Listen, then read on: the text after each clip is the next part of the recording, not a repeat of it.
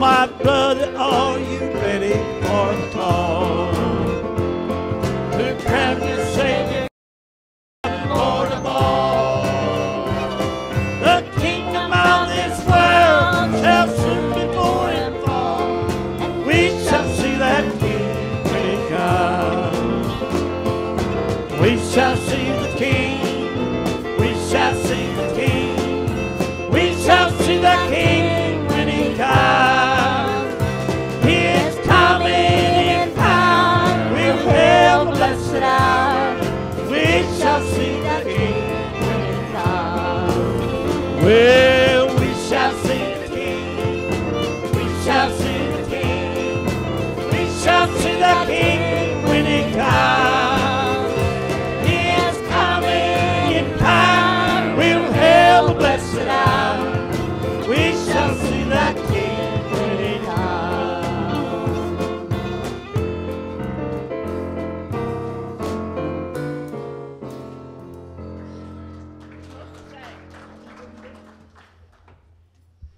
Well, they stopped before I was ready. Good morning. Welcome. You know, we're still having Sunday school, and I use that scripture over and over again, Romans 10:17. If you want to increase your faith, faith comes by hearing, hearing by the word of God. So no matter how much we use these scriptures, they're true. And I believe that. If you come to Sunday school, you'll increase your faith. You'll hear the word of God.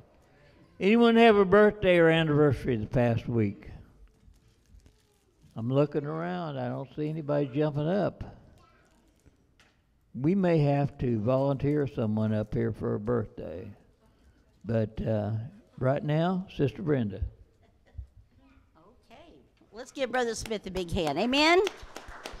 I don't think January had very many birthdays and anniversaries, it doesn't look like. But we're getting ready to head into February, and we may have more then. It's good to see each and every one of you here.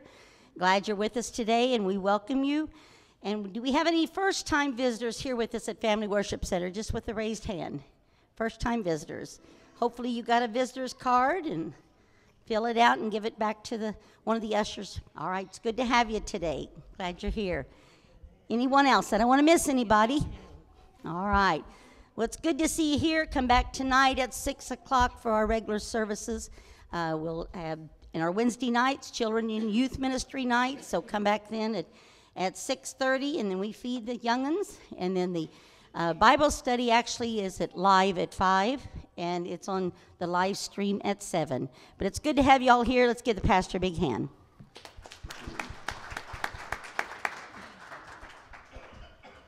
Well, praise the Lord, everybody. It is good to see you guys. Glad to have each one of you here. Amen.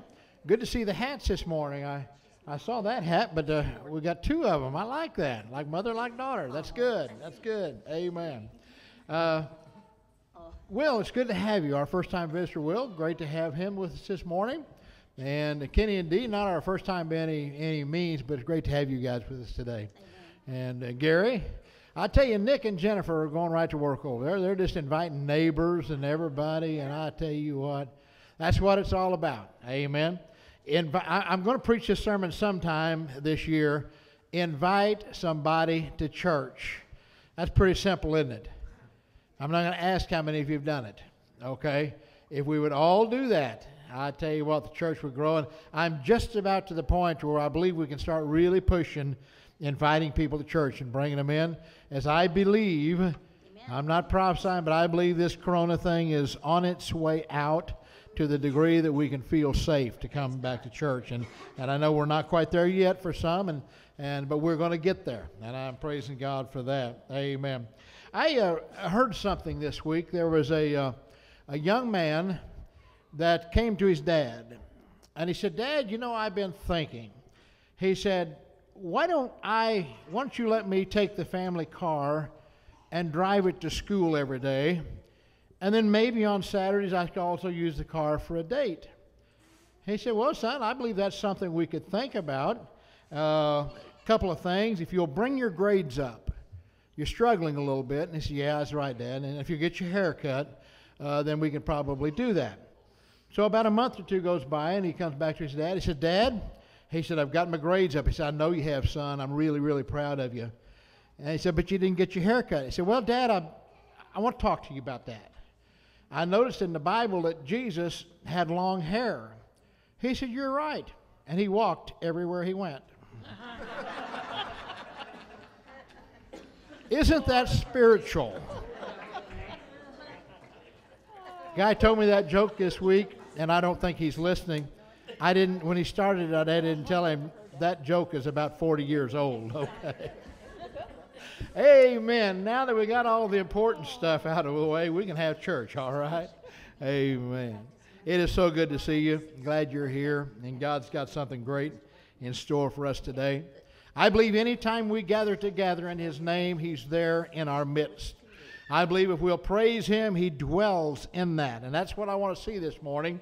I want to go beyond what we can do or feel in the natural. And I want God to come into our midst and do great and mighty things for your life. Amen. Praise God. So let's go to the Lord in prayer this morning. And the prayer request will be on the screen behind me. If you want a list of the prayer requests, we can get them for you. But there's a couple that I want to really bring out this morning. I'm not going to read all of them. But continue to remember baby Keegan. He is literally fighting for his life, has been for over a week now. And there was a little bit of improvement yesterday. So we want to thank God for that. But every day I'm asking you, would you remember this precious little baby in prayer? Also, some of you remember Billy Dennis. Brother Dennis used to come to church here. Well, Billy's his son, or his younger brother. And Brother Dennis called me last week and said, Billy is in the hospital with COVID. Billy's only in his 40s, you know, so it's a very serious thing. So if you would remember Billy this morning, we would appreciate that also. And here is our last final request. And Brother Kenny, I didn't ask you, I forgot to ask somebody, would you get ready to pray? Amen. I know you did it last week, but I've just got all the faith in the world. I believe he can pray 2 weeks in a row. Yes. Amen. How about that? Amen. Let's pray for America. I'm not throwing in the towel. I'm not giving up, but I believe there are great days ahead for God's people, whether we live in Egypt or whether we live in Israel. Now, some of you understand that. Some of you, whether we live in a land that we don't want to or whether we land where we do want to, God is still in control and still in charge. So let's pray for that. Amen. Brother Kenny. Let us pray. Heavenly Father, Lord God, we especially thank you, Lord, for the privilege to come to your house and for you to give us all your blessings we reserve, Lord. And we know, Lord, we don't deserve any of the blessings for the things that you've went through, but we pray that we can give things back to you, Lord. Lord, we just pray for the sick out here, Lord, and the ailing people. Lord, you reach your hand down from above, and we're asking for a miracle, Lord, a miracle for this little baby, Lord. Just strengthen them, strengthen the parents, Lord. And if it's thy will, then it's thy will, Lord. We just pray that we'll have the understanding and reasons. Lord, we pray for this country. Lord, it's such a mess. We just pray that the leaders of the country, Lord, will come to you for supervision and get things back on the right track, Lord. It's all about you. These countries are so messed up, Lord, and this one's right, this one's wrong, but it's all you, Lord. And the sooner we come to this, Lord, the better we'll be. Lord, we just pray that you'll be with each and every one here. Strengthen us, guide us, and direct us. And we ask these things in your precious and holy name. Amen. Amen. Praise God. Don't let your prayer time just be that few short moments or seconds in church. But please, would you pray daily for your people? Because I believe that prayer changes things. I really, really do. So be with us in prayer. We got a very special song. Sister Bishop, would you make your way over here this morning? Amen. I know you all know Sister Bishop in the sanctuary. Amen. But there's somebody out there in internet land. She probably didn't realize that she's going to be singing all over the United States this morning. And so as she makes her way over here, I probably shouldn't do this, but I got to. Key and C. She wants me to sing with her, I think. She wouldn't care? No, I better not. Let me get this out of your way, Sister Bishop. You step right on around me here. Ladies and gentlemen, I want to introduce to you the Minnie Pearl of gospel music. I told you I quit that. I won't even preach when I'm up here right now. I usually do, but I won't. Do what? It's terrible when you're so old you forget the words and need the book, isn't it? Just in case you wondered how old I was. I got the words right here, but I sometimes can't even read my own writing. Aren't we glad for the Lord? That's why we're here this morning. I could have stayed in bed where it was warm, wouldn't have had to got out in the midst of the dew and all of that and come to church this morning, but I do it because He's real and I love Him. I want Him in my life this week. If He tarries and if He doesn't come back this week, I want to be in Him. Amen? Love Him this morning. Very serious words in the lyrics of this song. Among the local taverns there'll be a slack in business, 'cause Jesse's drinking came before the groceries and the rent. Among the local women there'll be a slack in cheating, 'cause Jesse won't be stepping out again. Well, they baptized Jesse Taylor in Cedar Creek last Sunday. Jesus gained a soul and Satan lost a good right arm. They all cried hallelujah when Jesse's head went under, 'cause this time he went under for the Lord. Don't that make you happy? The scars on Jesse's knuckles were more than just respected. The county courthouse records tell all there is to tell. The pockets of the gamblers was more than Jesse's money. The black eye of the law will soon be well. And they baptized Jesse Taylor in Cedar Creek last Sunday. Jesus gained a soul and Satan lost a good right arm. They all cried hallelujah when Jesse's head went under, 'cause this time he went under for the Lord. From now on, Nancy Taylor can proudly speak to neighbors and tell them how much Jesse took up with little Jim. Now Jimmy's got a daddy and Jesse's got a family, and Franklin County's got a lot more man.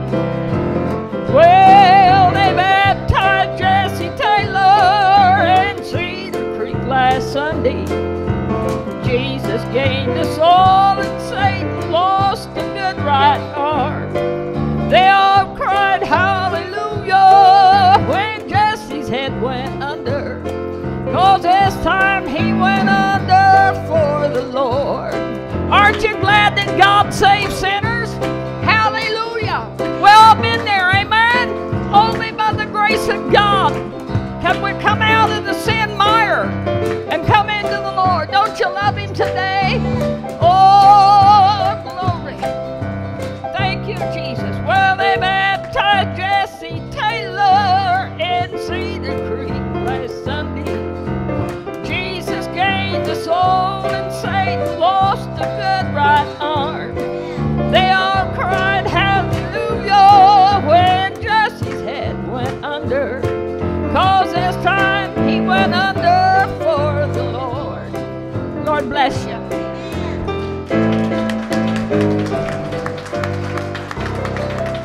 Praise God. I didn't want her to stop. Amen. Amen.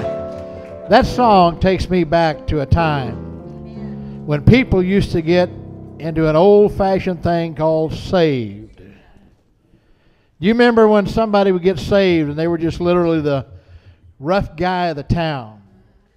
Used to hang out at the bars all the time, or used to be a drug addict all the time, basically worthless. And they'd wander across an old church somewhere and they'd kneel at an altar. and they get saved, they'd baptize them. It was news all over the town and all over. Well, friend, we need that again. Amen. We need people to be coming into the church and getting saved so the news can spread out there that God is still doing His work, and He is. He is. We got testimony just Billy this morning that could verify that. So thank you, Sister Bishop. Love that song, and you did a great job. Amen. Next song the praise team is going to do is one that is absolutely one of the most beautiful songs ever written. Beulah Land.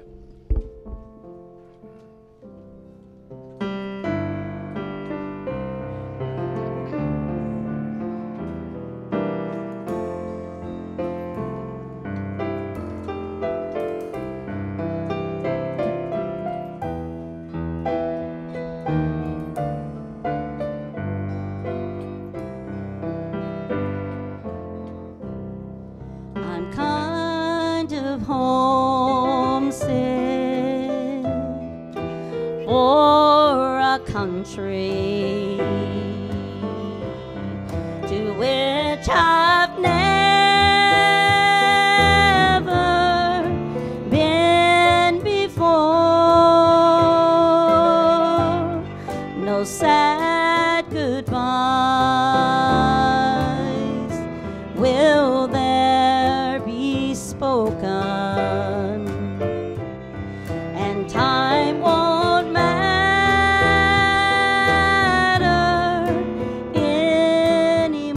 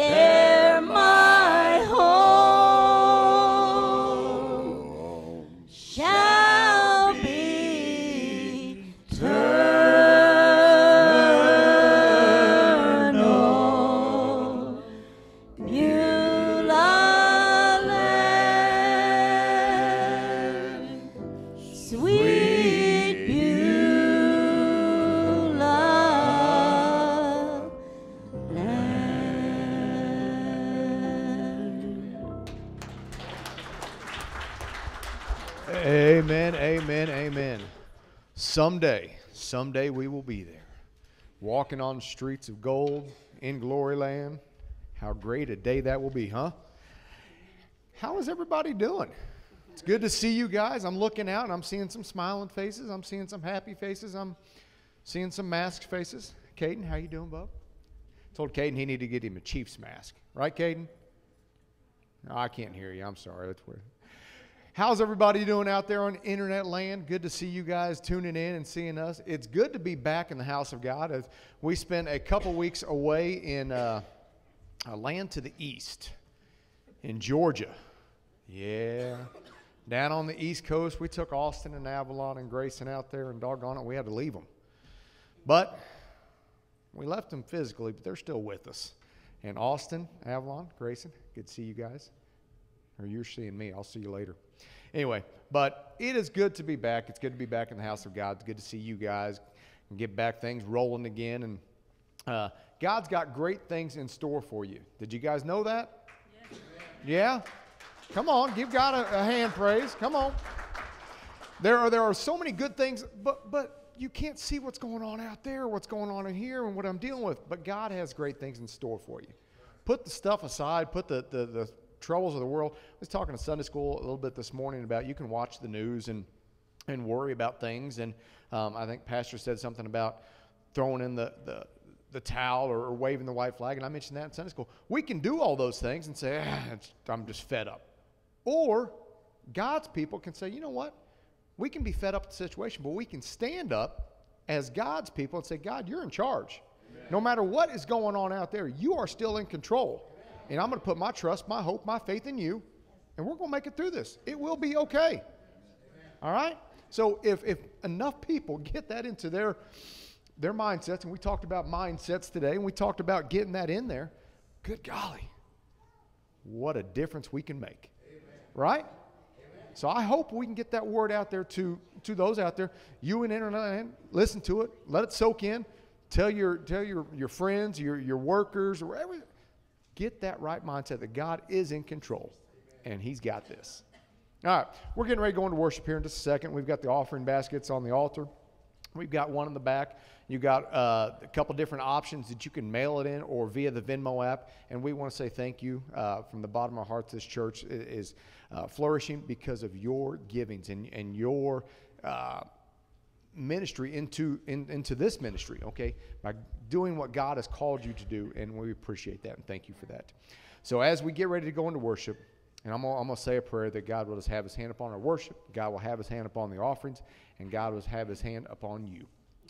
Heavenly Father, Lord, we love you.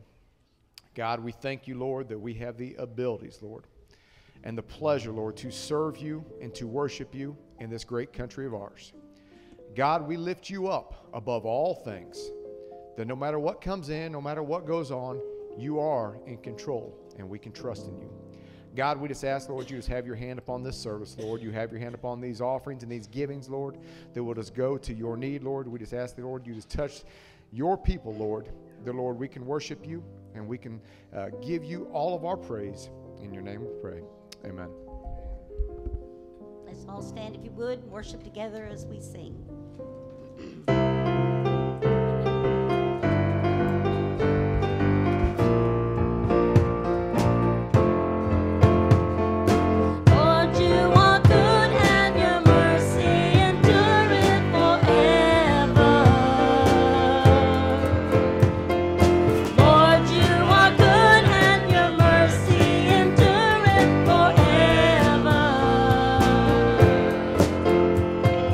People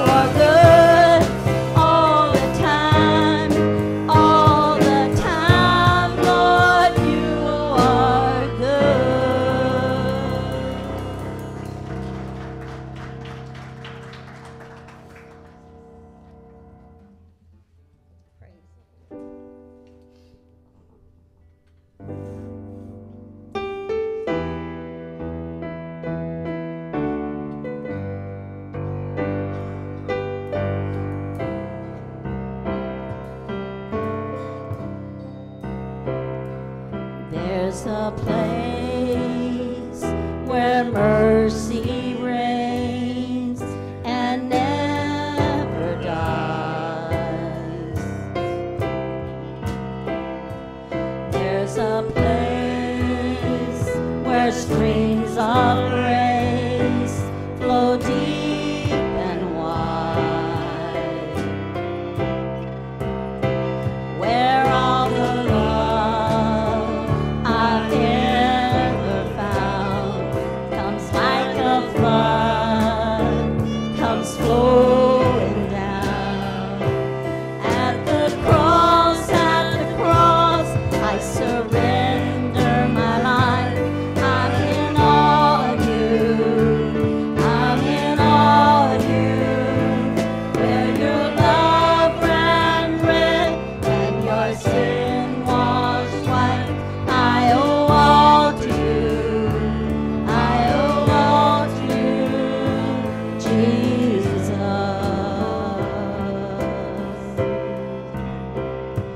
There's a place where sin and shame are powerless, where my heart has peace with God and forgiveness.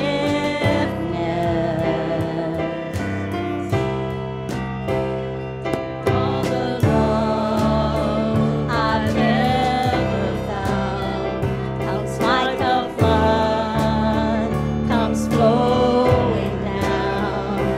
At the cross, I surrender my life. I'm in awe of you. I'm in awe of you. Where the love ran red and my sin washed white. I owe all to you. I owe all to you. At the cross, I surrender my life. I'm in awe of you. I'm in awe of you. Where your love ran red and my sin washed white. I owe all to you. I owe all to you. And here my hope is found, here on holy ground. Here I bow down. Here I bow down. Here arms open wide. Here you save my life. Here I bow down. Here I bow. At the cross, I surrender my life. I'm in awe of you. I'm in awe of you. Where your love ran red and my sin washed white. I owe all to you. I owe all to you, Jesus.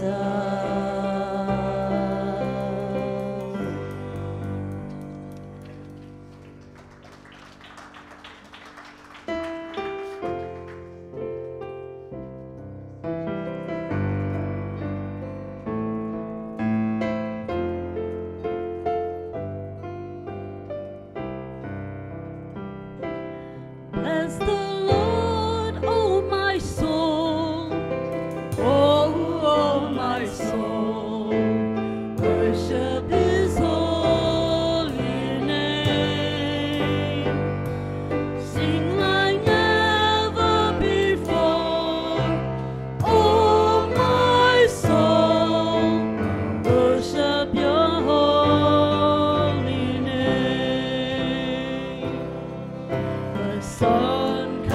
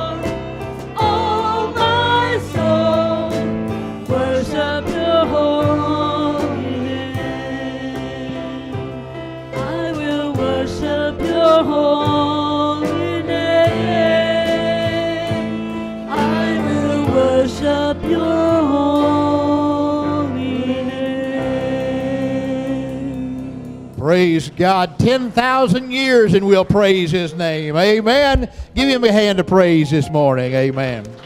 Brother Fred's coming.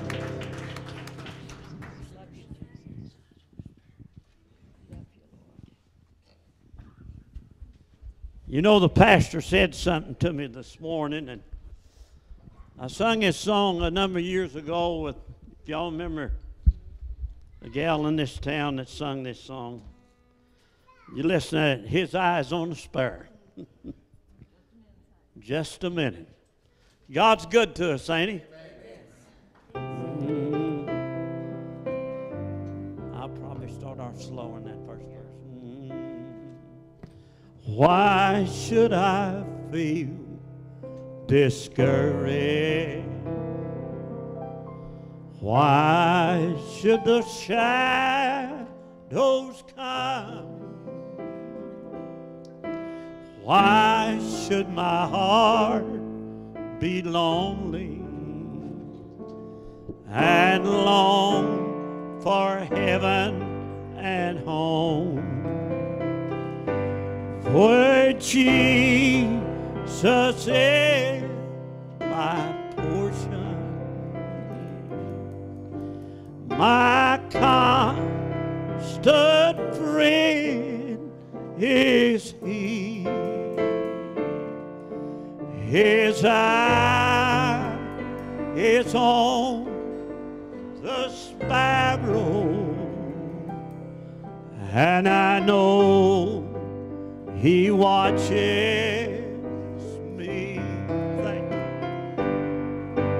you. His eye is on that sparrow,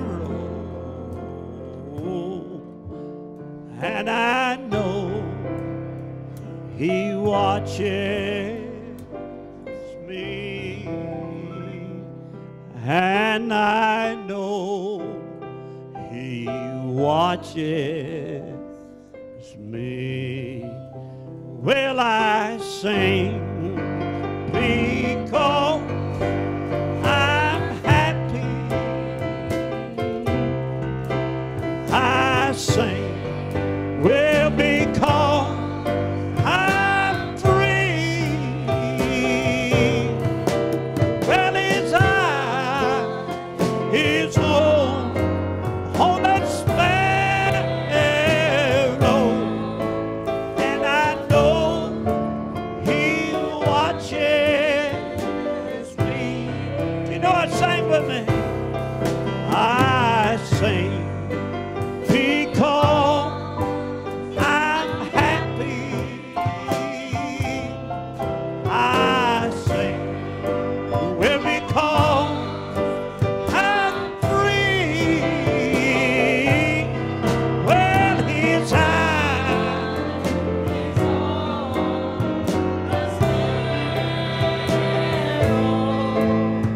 the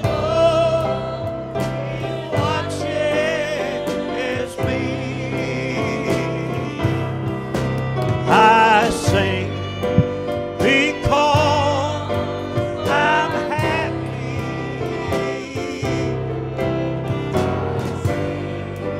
Because I'm free. Well, His eye is on that sparrow, and I know. God, I sing it one more time. Thank God. Well, His eye is on the sparrow, and I know He watches me. Well, His eye is on the sparrow, and I know He watches me. Amen. Glory to God. Give Him a good hand of praise. Amen. Because that is so, so true. His eye is on the sparrow, but He watches each and every one of us. Amen. Thank you, praise team, and the singers. You guys did an absolutely great job this morning. Give them a good hand. Amen. They did. Amen. I want to give some thanks this morning. I want to thanks to all of the people, not just the ones who are up there today, but all of the ones who are running the cameras and switch it back and forth. They're doing a great, great job. We appreciate you, and our Cortland, who most of the time is operating the words behind us. She does a great job. And for all of you, amen, no matter what you do, we are thankful for you, because it would be really difficult to do what we do without your help. Amen. It is so good to see Terry this morning. Amen. He looks like he's feeling a little bit better. Terrible break on his knee there that he's got a long ways to go, but we know God is going to bring him through it. Amen. So, and I looked over and I saw him standing this morning. I don't believe he was standing because his leg was feeling good. I believe he was standing because his heart was feeling good. Amen. And he wanted to give praise to Jesus. Amen. If you have your Bible this morning or on the screen behind you, you can turn in your New Living Translation or King James, whichever you'd like. Chapter 6 of the book of Matthew, verse 25. This is a portion of Scripture when Jesus, this is right in the middle of the Sermon on the Mount, and Jesus is laying out all kind of instruction on how to live. I believe if you would live by the Sermon on the Mount, you would make heaven hands down.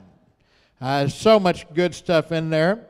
And Jesus basically before verse 25, he's bringing out the idea, don't worry. Put your faith in God. Don't lay up your treasures on earth and depend on that, because that could disappear. It could fly away. But when you put your faith in God, you're going to make it. So verse 25, it says, then that is why I tell you not to worry about everyday life, whether you have enough food and drink or enough clothes to wear. Isn't life more than food and your body more than clothing? Look at the birds. There's the scripture right there this morning. That's the title of this message. Look at the birds. They don't plant or harvest or store food in barns, for your heavenly Father feeds them. And aren't we far more valuable to Him than they are? Can all of your worries add a single moment to your life? Those of you who are out there worrying this morning, is it going to do any good at all? Absolutely none. And why worry about your clothing? Look at the lilies of the field and how they grow. They don't work or make their clothing, yet Solomon, in all of his glory, was not dressed as beautifully as they are. And if God cares so wonderfully for the flowers, the wildflowers that are here today and thrown into the fire tomorrow, He will certainly care for you. Why do you have so little faith? Father God, we are so grateful to you this morning, Lord. You are more than wonderful, and we give you praise and we give you honor. And God, our hearts are hungry this morning for an outpouring of your Holy Spirit, for the manifestation of your glory, that you will rain down upon us, God. Touch every person in this building. Remove all doubt, remove all fear, God. Fill our hearts and our minds full of great gratitude and glory into your holy name. Bless and anoint this message today, Father, that it will accomplish that for which you have it sent. We'll thank you for it in Jesus' name. And everybody said, amen and amen. Praise God. Title to the sermon this morning is Bird Watchers. Where do you come up with these titles, preacher? I don't know. They just happen. I get a thought in my mind and it becomes a sermon.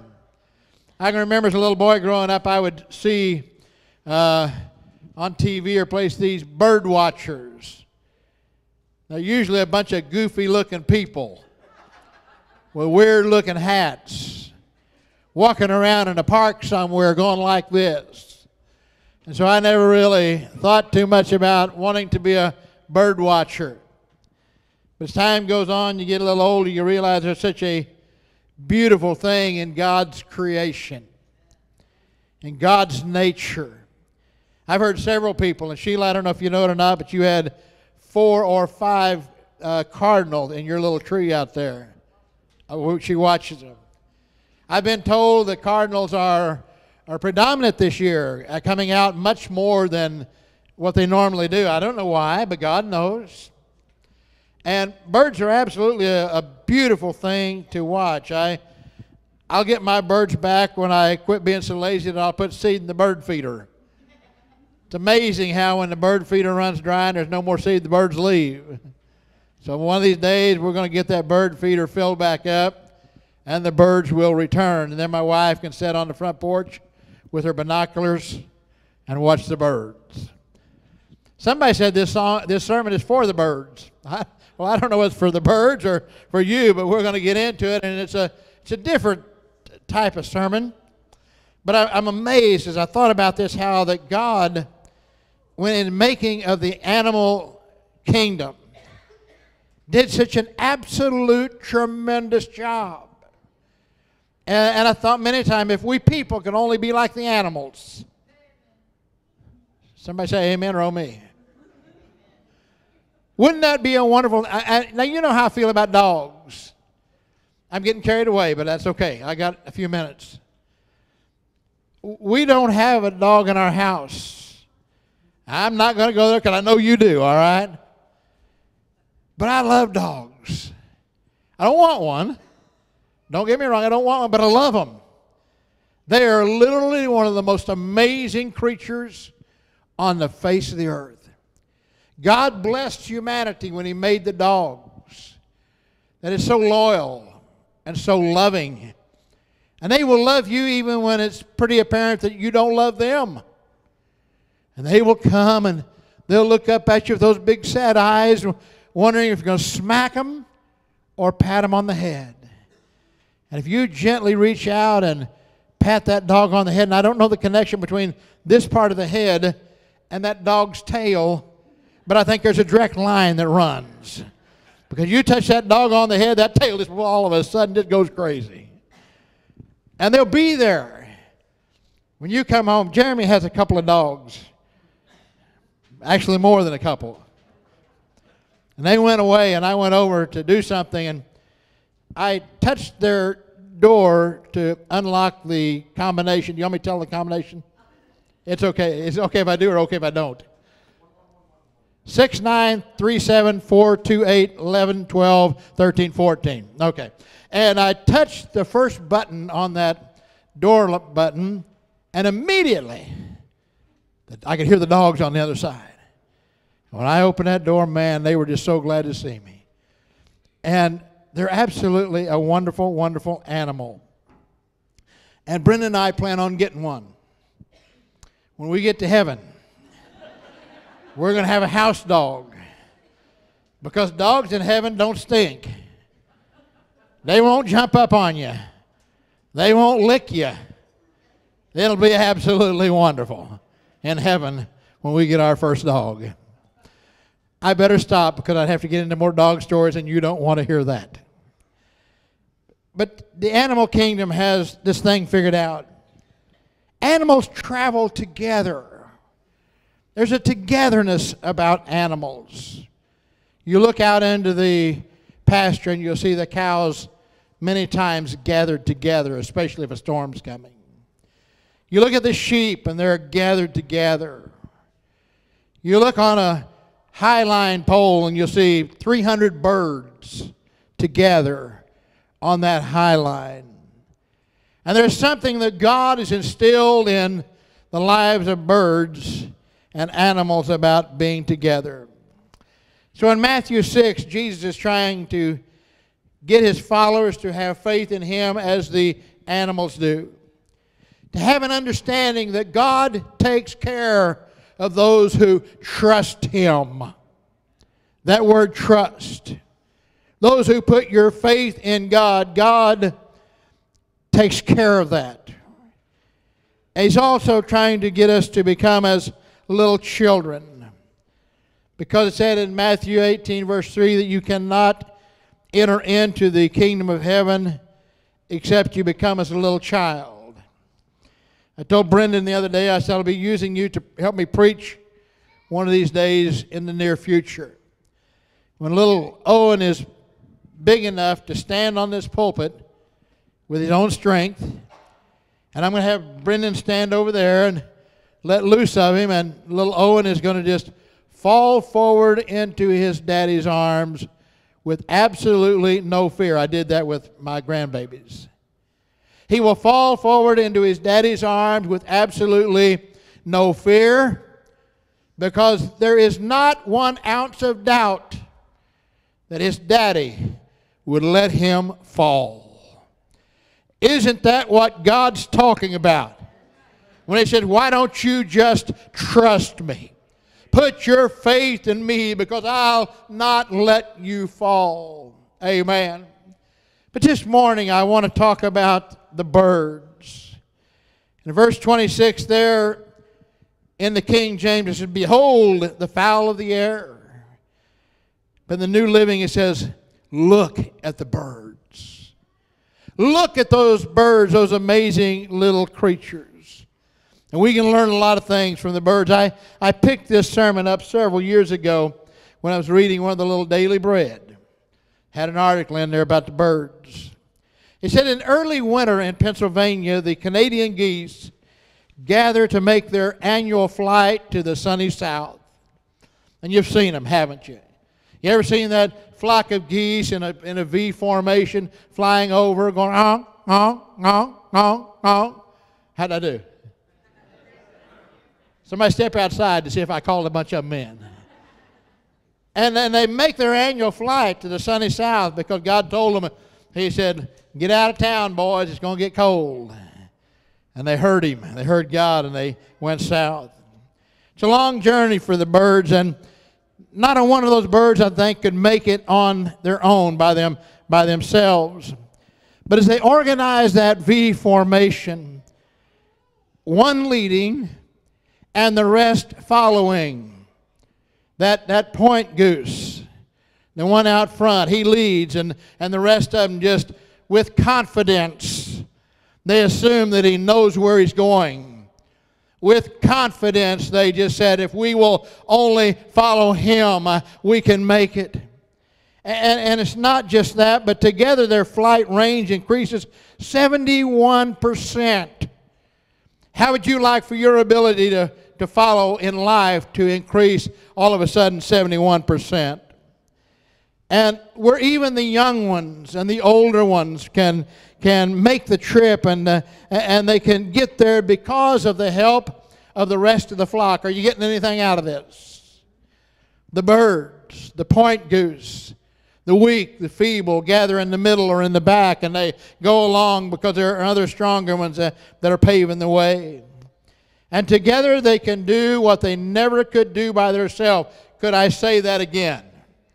I'm going to the church, folks, okay? I'm talking about the church. And together, glory to God, they can do what they could never do by themselves. Are you getting it? Amen.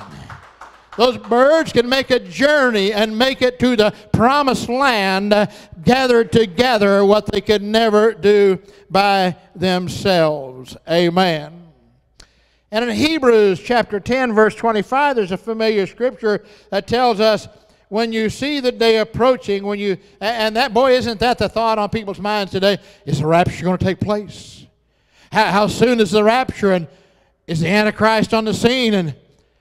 And boy, it's got to be close. Well, Hebrews 10:25 says, do not forsake the assembling of yourselves together as the manner of some is, and so much the more as you see the day approaching. Well, if you think he's about ready to come, friend, I believe I'd hang on to all of Jesus that you possibly can. Amen. So, in the New International Version, it says this: stay in fellowship with one another and enjoy the uplifts. The uplifts. The encouragement. I hope that as you gather together with the family of God, I hope that when you come to church, and I hope when you hear such beautiful songs like Beulah Land, I hope that when you hear these things, it gives you a little bit of a strengthening and an increase in your faith and an uplift, and makes you just feel like, you know what, I believe. Glory to God. I believe that I can make it. Not only can I make it, I'm encouraged about the journey that lies ahead. I'm not only encouraged, but I'm getting downright excited, hallelujah, about what God has in store for His people. Hallelujah. Why don't somebody just give Him a shout this morning? Amen. Praise God. So it's the uplift that we experience. And in the birds situation, the V formation of the birds, the flapping of the wings provides an uplift. And that weak bird with a broken wing or an injured wing, that young bird that hasn't been able to fly like the others yet, and that elderly bird whose wings don't flap anymore, when he's in the midst of that, there's an uplift that helps him to fly. Anybody ever pull in behind an old 18-wheeler and you feel that draft? Amen. I've never done it before, but the next time I see 15, 18-wheelers going down the road, I'm going to get right in the middle of them, shut my engine off, and just let it go. Woo, glory to God. Don't try this at home, all right? Okay. Amen. And I thought about that, that the other birds flapping their wings brings an uplift to the other birds. And then I run across this, that if we will flap our wings with our hands lifted high, with our voices rising up to praise the Lord, it will be an uplift to somebody who is down and depressed. Amen. It's about time that in the church we can feel the praise of Almighty God. We can lift Him up. Amen. And somebody who may not be there yet can look around and say, you know what? I don't know what they got, but what it is they have, I want. Amen. And that's encouraging to me. A positive person, a positive attitude will increase and strengthen and encourage the whole body of Christ, and let us all know that there is hope. Amen. 1 Corinthians 12:2, speaking of the body of Christ, says the eye cannot say to the hand, I don't need you. The head cannot say to the feet, I don't need you. It says that the entirety of the body of Christ is what it takes to make the body function. Now, back in the old days when I was a little younger, I would literally do something like what I'm not going to do now. The head would say to the leg, I don't need you.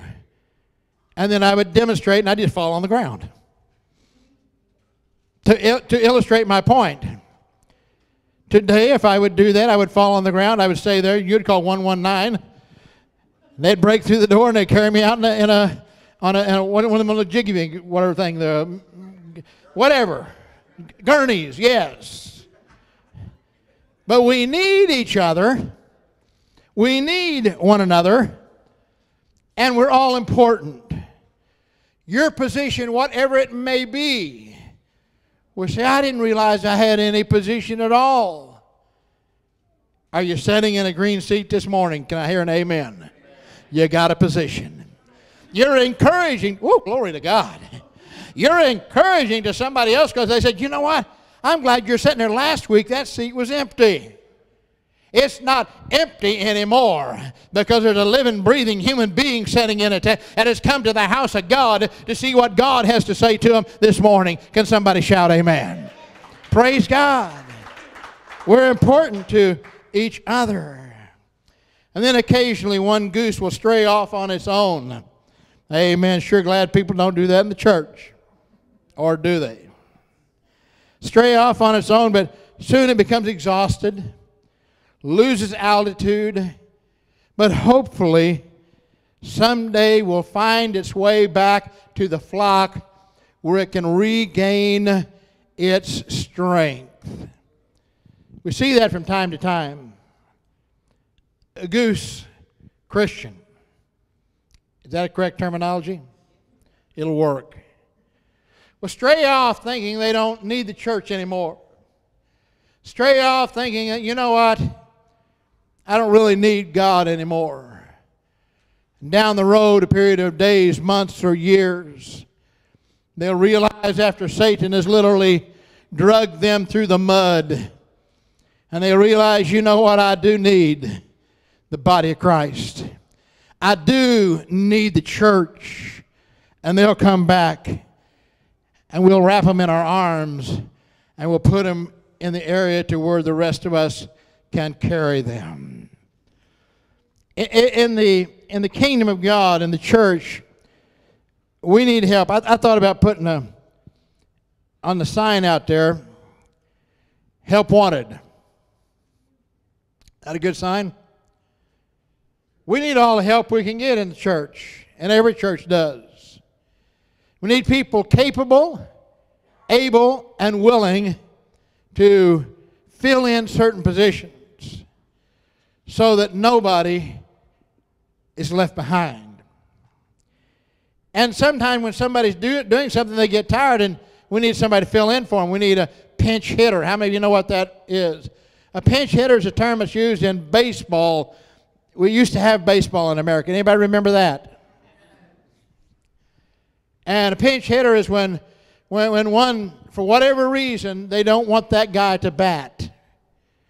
It's usually the guy that sits on the bench that can't throw, can't catch, can't do anything, but boy, can he bat. And when a guy comes up that's pretty good at everything, but not quite as good as this guy, they'll put him in to bat for him. And we need pinch hitters in the church. And that's what we have here in the bird formation. That lead goose needs help. Are you a lead goose? Anybody out here? Oh, I think many of you are.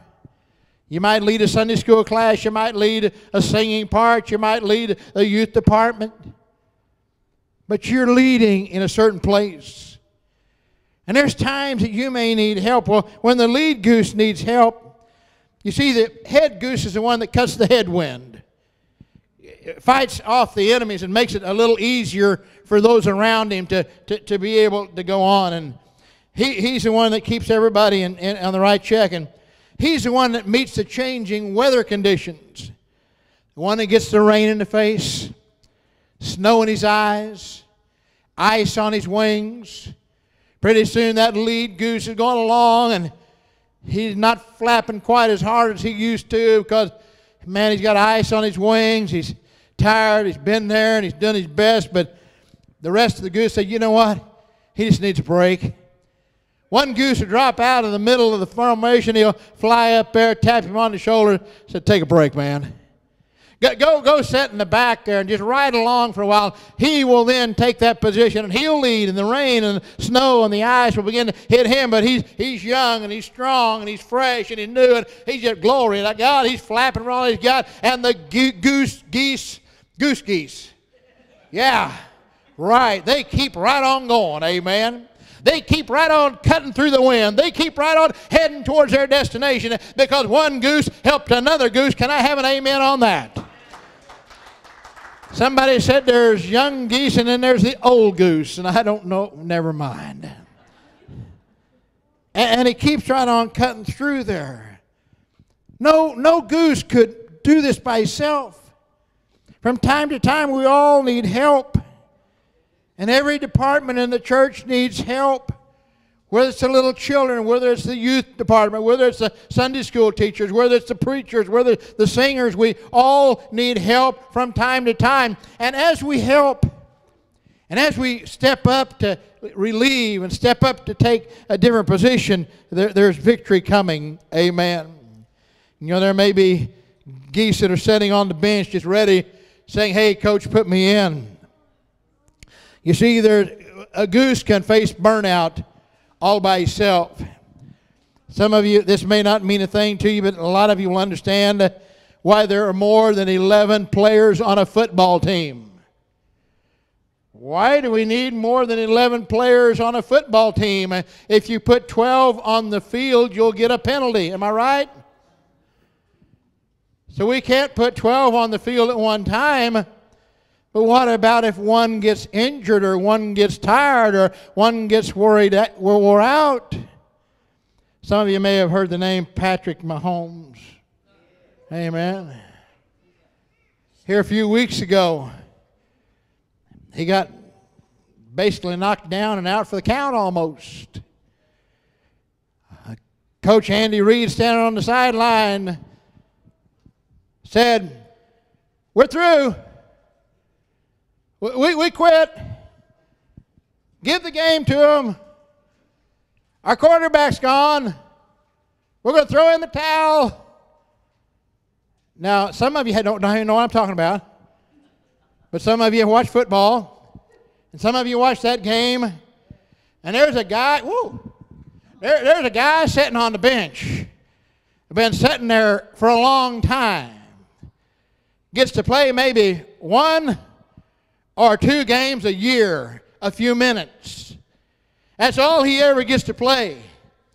But he shows up to every practice. He works just as hard as Patrick Mahomes does. He works and he works and he works because someday maybe he's going to get that opportunity to step into the game. And Coach Andy Reid did not throw in the towel. But what's his name, the football player, quarterback? Chad. He points his finger to Chad and says, "Chad, get up, man. Get that helmet on. You're going in the game." And he went in and he took over when Patrick couldn't do it anymore. End of story. No, not end of story. Patrick got better. Amen. And next week, there's a game on TV called Super Bowl. Yeah, I know all about it. And that's where after you come to church next week, woo, glory to God. We're getting spiritual. After you've come to church next week and your recorder has that thing on pause, and you go home and eat supper, then you can watch the Super Bowl. Amen. And you can eliminate the commercials and the dirty, filthy, no good for nothing halftime show that probably nobody should watch. Did I get my point across? Where am I? I've lost my place, Brother Fred. You got the notes there. What should I say next? Amen. But he's sitting on the bench, waiting. We need, glory to God, we need people on the bench that are prepared. It's 9:29.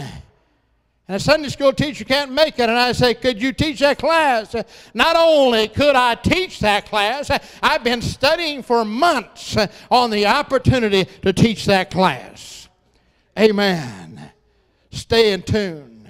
Be instant, in season, out of season. Amen. Ephesians chapter 4, verse 16, New Living Translation.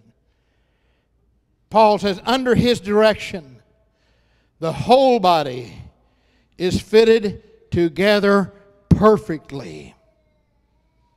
You're not in the wrong spot.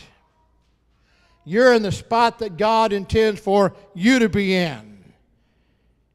As each part does its own special work, it helps the other parts to grow so that the whole body is healthy and growing and full of love. Amen. I like that. And we need encouragers. We need encouragers, because I noticed over the past several months, one of you got a little disappointed. One of you, your faith grew a little weak. There's one of you that let your fear rise up and you said, "Oh, what are we going to do?" I would like for those 3 people to come up here and stand beside me so everybody can know who you are. And the whole church empties out and comes up here. Because sometime during this storm, we've all probably had a little bit of wondering. When maybe your load got a little bit heavier than somebody else's load. And the old devil snuck that thought in your mind, "Oh, what are we going to do next?" That's where we got to come to the place where we learn to depend upon God. We need encouragers. In the world of the geese, the aged and the very young and those with infirmities are kept at the rear of the formation. the young, the aged, sickly, because they just can't quite cut it like they used to. They aren't isolated. We're not cutting them out. They're not considered useless, but instead they're insulated. Not isolated, but insulated. Not put aside, but wrapped our arms of love around them. When somebody gets sick and can't do it anymore, we don't cast them out, but we love them. When somebody's young and haven't been able to make it, we love them. Somebody's injured, we love them. They'll get their time. They will get through this, and then they will get back in the saddle, and they will ride again. Amen. They aren't considered useless. When the going gets tough for the leaders, those in the rear start honking as giving encouragement, letting them know that they're behind them and they're not alone.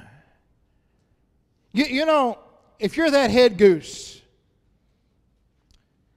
and you're flying along and you're flapping, it's about 2 in the morning, and all the other geese are back there with one eye closed taking a nap. That head goose says, you know what? I haven't heard anything about lately. I wonder if I'm the only one still flying. Goose right behind him heard him. He whispers over his shoulder, the old head goose is getting tired. We need to show him that we're still here. Glory! One goose says, honk. And the other one says, honk. Before you know it, you got 200 geese going honk, honk, honk, honk, honk. And you look up in the sky and you can't see them. That's because they're still over Eldon. They'll be here in a couple of minutes. They're honking so loud that everybody can hear them. Friend, I want to tell you, from time to time, we need to know that we're standing together and we lift up the praise when somebody gets a little discouraged and a little weak. Amen. That everybody all of a sudden begins to praise and glorify God. Hallelujah. Woo, glory to God. If I was younger, I'd shout this morning. Hallelujah. Glory to God. We need encouragers like Barnabas. That's the word Barnabas needs. He was one that encourages. Amen.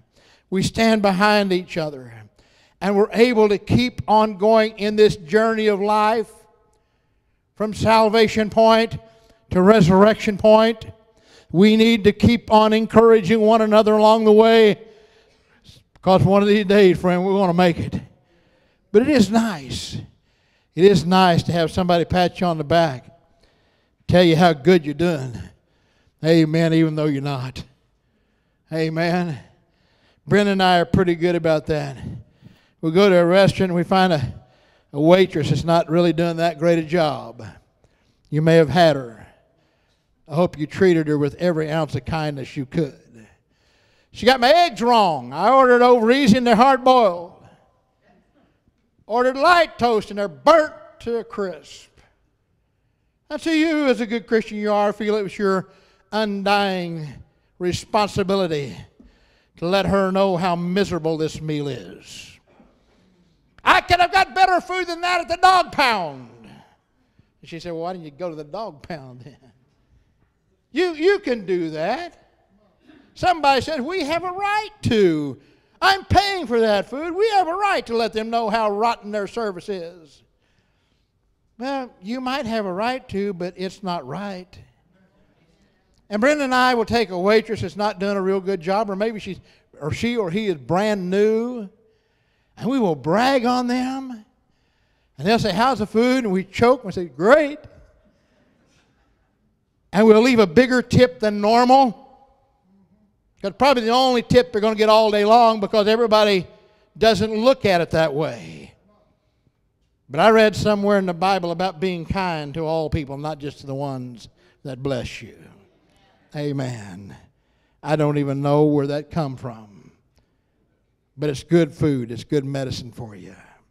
Amen. So we need help in the church. Occasionally one goose will get out of tune and begin to complain loudly and irrationally. It's 12:15, and I wished he would shut up because I'm getting hungry. And if she sings one more time, that same song she sings forever, I'm getting up and walking out. Don't you agree with me? When you find that person, just begin to praise the Lord. I'm so glad he's preaching past 12. I'm so tired of those preachers that'll cut it off because the dinner bell rings. When the anointing's flowing, I pray that he'll preach till 1 o'clock. Amen. Oh, I love that song. Every time she sings it, she gets better and better and better and better. And the one in front, yeah, glory to God. Preach it, sister. Preach it. Amen. And that one that was grumbling and complained just shut their mouth. Because they realized they were trying to cause problem and there was nobody wanting to cause the problem with them. So when one goose begins to crumble, the rest of the geese begin to honk even louder and louder and louder. And we need some caregivers. We do in this church. We have caregivers. From time to time, one will get sick or circumstances will cause one goose to fall behind. This is such a beautiful illustration of how God orchestrated this. When that one goose will get sick, 2 strong, healthy geese will go back and get beside it and help that goose to land safely on the ground. And they will stay there with that goose, nurturing and doing their best to take care of it till the goose gets better or dies.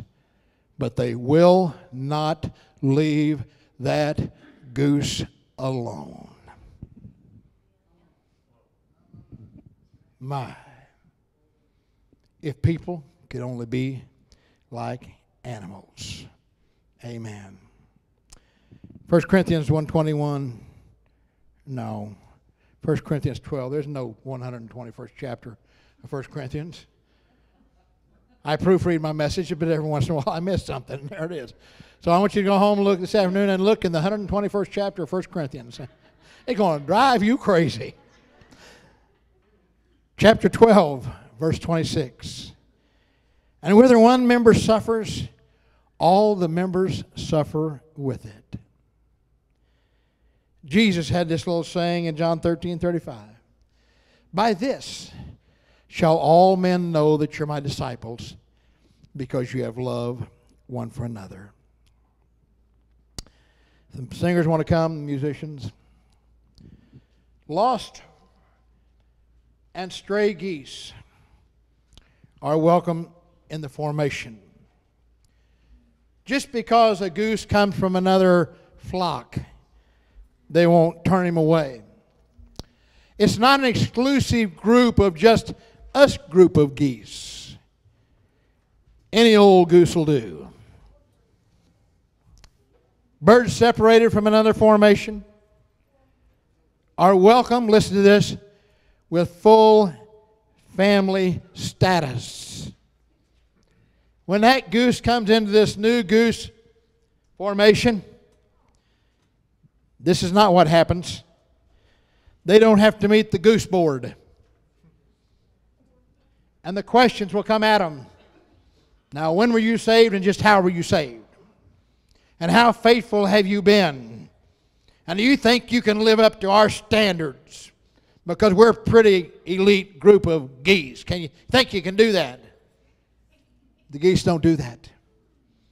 The geese just separate a little bit and make a spot for that goose to fit right in with another. I've always been this way in pastoring my churches. If a stray goose walks through that door, doesn't matter to me where they come from. Doesn't matter if they were a big member of the last church. It just matters that they want to come in and feel the love and the compassion of God Almighty. And it's our responsibility to let them feel that. That's the way it's been ever since I've been pastor here And if you want it to change, you're going to have to get rid of me. So all are welcome. The formation will alter its plans, reschedule its arrival time. You know, if I stop and pick that guy up, I'm probably going to be late for my appointment. I can't help it. He's standing out there in sub-zero weather. And he's, I got icicles on his ears. And it looks like he's just about to die.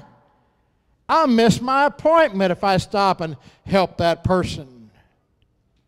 Do you get the point? Our job, our responsibility as Christians is to love people of all nature. And Christ, as coming here, had no higher goal than to recruit, to save, and to adopt the stranger into his flock. The night that I got adopted into the family of God, the day before, let me give you a small description of who I was. I was wretched, I was mean, I was unclean, I was undone, I was fit for hell.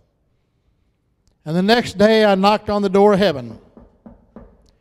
And Jesus threw the doors of heaven wide open and welcomed me in as a full-fledged member of the family of God. Give him a praise, amen. That's the God I know. That's the God I love. He loves you, and you came in that way too. No, I wasn't as bad as you were, Pastor. You may not have been, but you weren't no bed of roses. You had sin, because the Bible says that you did.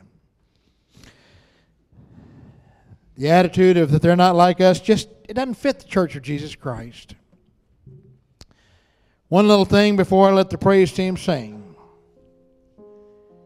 As we live together in the family of God, I heard this saying a few years ago that person just rubs me like sandpaper. What happens if you take an ugly piece of wood with lumps all over it and you take a piece of sandpaper to it?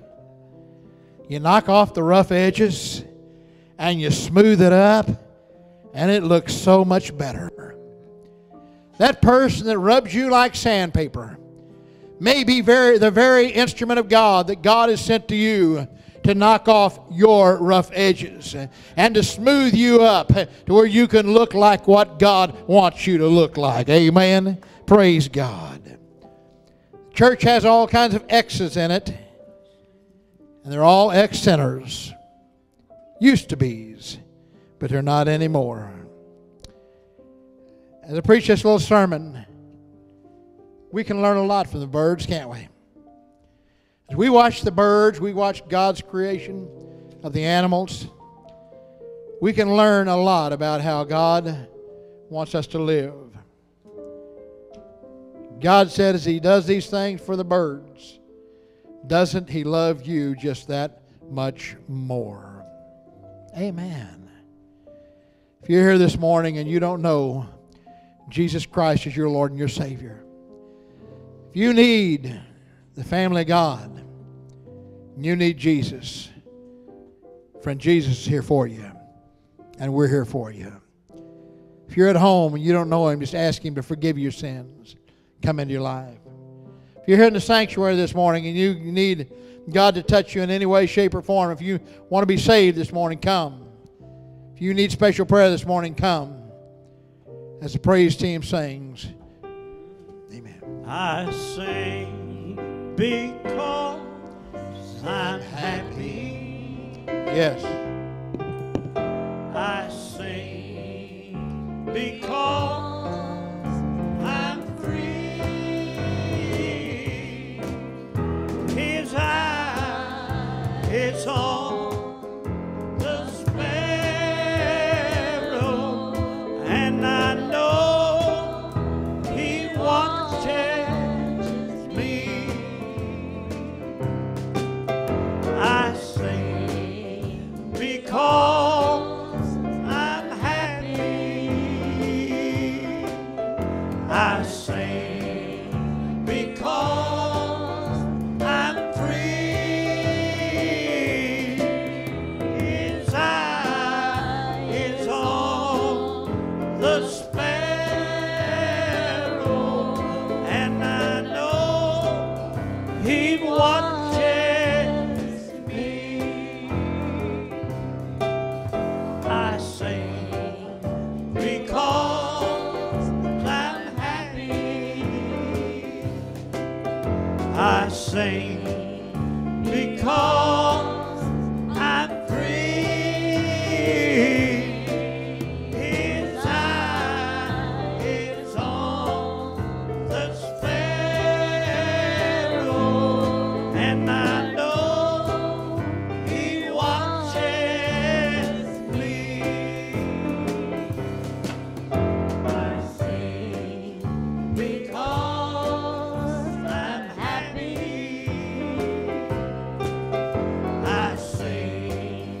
because I'm free.